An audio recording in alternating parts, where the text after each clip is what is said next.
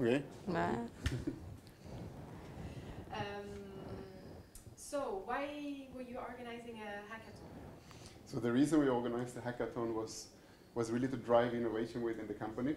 We tried many different ways, and we saw that the hackathon was probably the best way to really create innovation within the teams.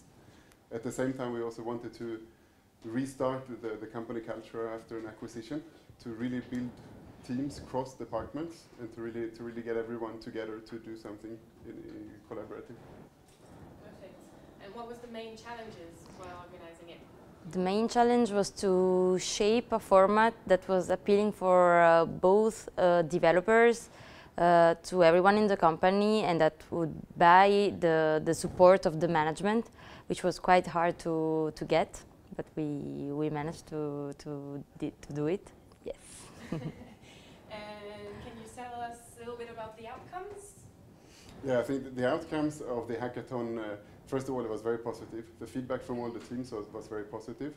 We managed to convince the managers. In the end, they were very happy. The results, the features we delivered were almost production ready. With some fine tuning in the end, we could put them in production, which was also a good feedback to the teams, because they saw that the things they delivered during the hackathon really ended up in production and were used by all our users around the world. And also, you could actually feel that people were happier, and they were much more committed to the project and to the company, so that they wanted to work better and work together.